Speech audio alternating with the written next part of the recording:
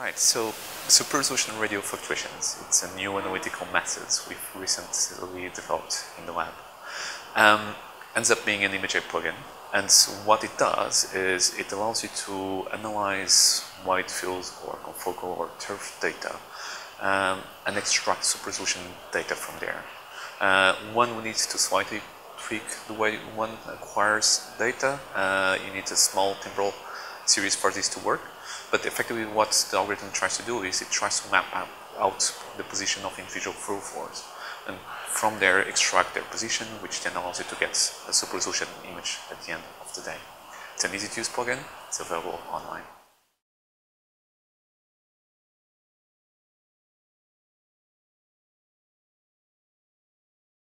The cool thing about this approach is that it can be applied to almost any microscopy methods. So what it does is most of the microscopes you already have available can become super resolution microscopes just by using this post-analysis or post-acquisition process where you run the data you acquired through the algorithm. If the algorithm can extract super resolution data, it will be presented to you. Otherwise, what you get is very similar to a deconvolved image at the end of the day.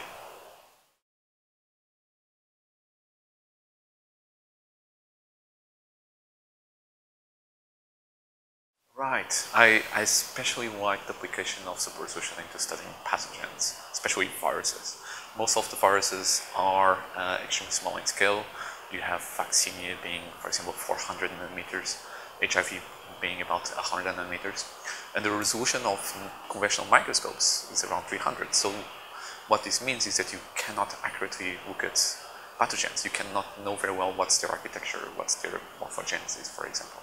And that's exactly where super resolution becomes interesting, especially because you can start doing live cells, so you actually can see how these viruses assemble or disassemble.